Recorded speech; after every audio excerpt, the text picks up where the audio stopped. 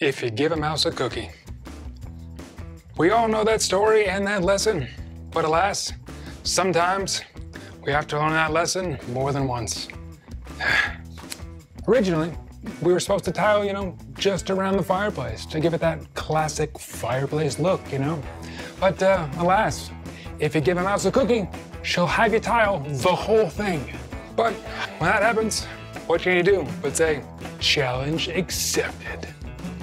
I'm Pat, this is Nesbo Design Co., and today I'm going to show you how I took this tile and turned it into this fireplace. Let's get to work. First things first is the tile backer. So this is some cement board from the Home Depot. That's what you want to use for any kind of tile work because it's got a nice rough surface so that mortar will really bind. Here I'm just cutting it with a regular old circular saw and a regular old blade. Yeah, it's gonna ruin my blade, but it's still cheaper than buying one of those fancy ones. So once you get it all cut, you get that bad boy installed, but just make sure you're using the proper screws.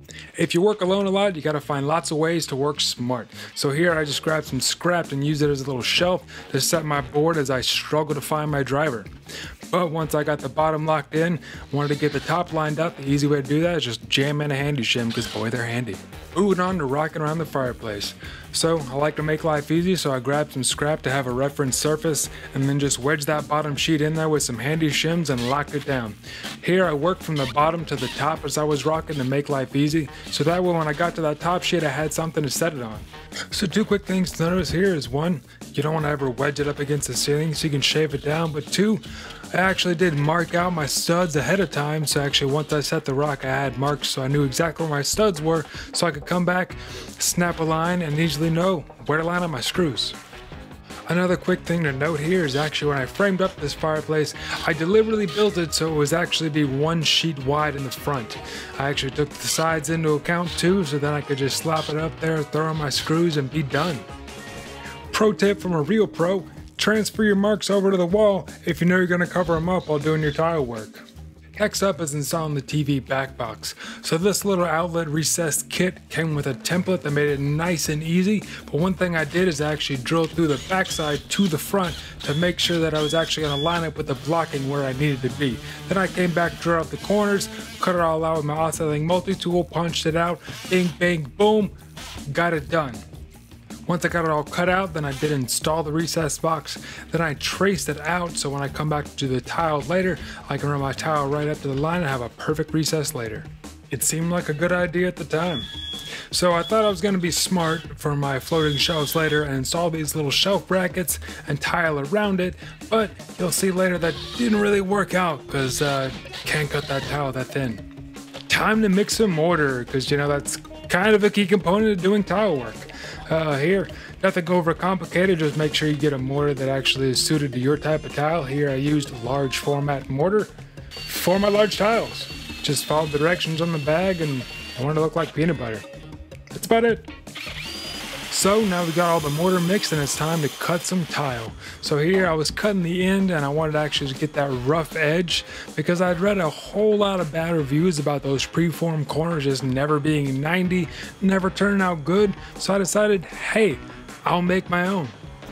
Turns out that doing it that way is extremely time consuming and kind of a pain in the butt, but it all worked out.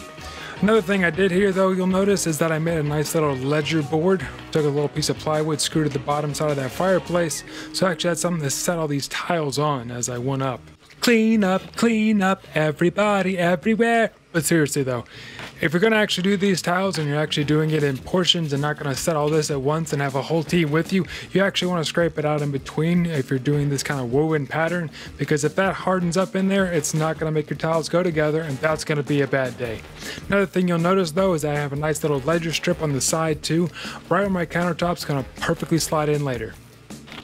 So you should always transfer any of your marks that you're going to cover up with tile over to a wall in case you need to bring it back later, because none of this actually worked out. After cutting enough tile, I realized there was no way I was going to be able to cut it thin enough around those guys, so I just took them all down. Frickin' laser beams. When I'm not on the head of a shark, they're actually extremely helpful, unlike my tile saw. pro tile tip here. So when you're actually drawing out your mortar lines here, you want to make sure that however you're doing it, vertical or horizontal, you just want to make sure they're parallel, because that allows it, when you got to push it in there to collapse those ribs, you actually make sure that any air can escape. And as someone who's punched a whole lot of apartments and had to rip out whole areas of tile because they sounded hollow or didn't have a good bond, you want to do it right the first time. So you might have noticed that I actually took that giant piece of black plywood down that was going to be for my TV mounting, but I actually took it down because I wasn't going to be able to cut good thin tiles around it. So I just said, yeah, scrap it. So now we're cutting some tile around some things. So here I'm just using the full tile to actually measure out from the other side so I can set a full tile there later. And then actually setting that in place and marking out my lines there so I know where to cut. Take that bad boy over to the saw and get to cutting. So one kind of different thing you'll notice me doing is I'm actually cutting from both sides and kind of easing up on that cut because, well, experience has taught me with this tile it actually will snap off really easily, so I wanted to try and minimize my overcut, so I actually slowly nipped away at it from both sides. And this gave me that nice perfect cut I was looking for. Satisfaction. So now I'll go a little more into depth about how I got that woven edge look. I mean, first step is obviously cutting a tile down to size on one end, but then actually go up there and do my markings, do my layout. So the arrow shows which side I want to run past, X is the side that stops. Then I take a piece of scrap tile and mark it out for where I want to set my scoring mark. Then I'll take it over my saw and actually score it. You notice the blade's not all the way down, and if you need to, rock it up a little, get a little bit better of a score so you can knock it off and get that nice, rough, natural looking edge. And then to sneak up on the other cut, I cut from the back side and just slowly get that perfect cut. So one thing you want to do if you're doing this stacked stone, you actually want to make sure you file that out, because if you don't, it's going to slowly add up and your corners are going to end up out of square. Once you do the first side, all you got to do is repeat it for the other side and boom, perfect. And one little note, as you get towards your ceiling or towards your wall, you want to make sure you leave a little bit of gap that you can caulk with some sanded caulk later. So here's a little bit of a cowboy move that I picked up trying to cut some super slim tiles to go right up against the ceiling and down below the fireplace. What I did is I actually took my blade, because you could raise it up, and then slowly dropped it into the piece and then started my cut because those tiles were so long.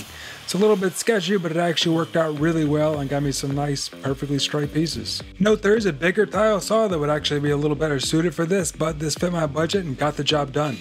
Now I'm just mixing some more mortar, and that is extremely mesmerizing. And I did this a lot because you want to work in small batches when you're doing this, because this stuff will set up on you, and you don't want that. Oh, peanut butter, that's what you want right there. Now remember to clean your tool, because everyone appreciates a clean tool, if you know what I'm saying. So now we're moving back down below where the fireplace is going to be. Here you notice I actually took my time and planned out a few pieces ahead, so I gave myself a nice good lead on tiles cut. And another thing I did do is I put some spacers down below, and not just some handy shims to get it off the floor, but also some 3/4 inch plywood so I could actually plan for the wood flooring that I know my wife is going to ask for later, because you know, if you give a mouse a cookie. So one thing to note about using a more natural stone tile, well, sometimes that means they can have some natural fissures built in. So sometimes things, well, they just don't, they don't go as planned. But when life gives you lemons, you just make lemonade. So fortunately, I actually was going to need a whole lot of little pieces for piecing in around the fireplace, so I just saved all these broken pieces and cut them up and used them later. But this is a good time to note that if you're ever buying a lot of material for a project, you want to make sure you buy extra. I probably bought about 2 or 3 extra boxes of tile, and I used pretty much every last bit of it. And now we're on to piecing in around the fireplace, using all these little broken off pieces. They're actually perfect for cutting down the sides to making this, well, big boy puzzle. And once you got all your little pieces cut, it's time to slap them in place. Here I'm not really worried about working out those trowel lines. I just kind of mud the crap out of it and stick them in place. For pieces this small, you're not really worried about trapping air bubbles, but maybe if you are, well, I don't know any better. And sometimes I didn't always cut them perfect, so I had to go back and cut them, but I got it down to a science at this point.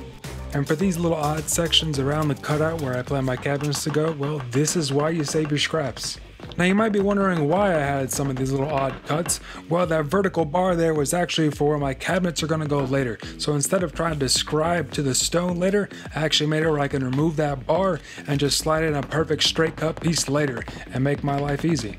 Because as the saying goes, proper planning prevents...